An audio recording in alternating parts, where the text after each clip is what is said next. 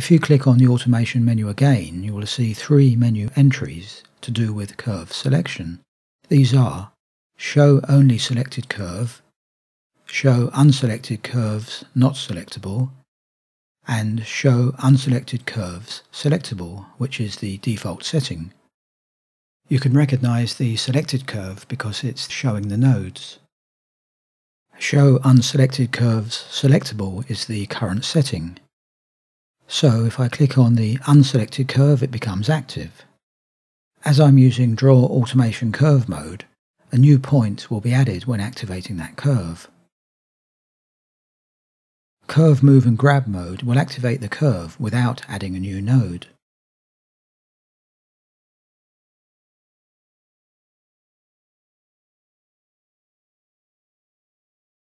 Object and Curve mode will do the same along with selecting the object. I find you need to aim accurately when selecting curves this way. Choosing Show Only Selected Curves will hide all unselected curves. This is useful if you want to work on one curve without being distracted by the others.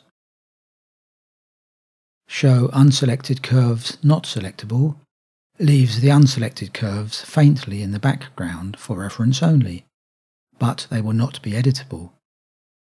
These menu items can also be found by right-clicking on the volume button. This opens an extended automation menu.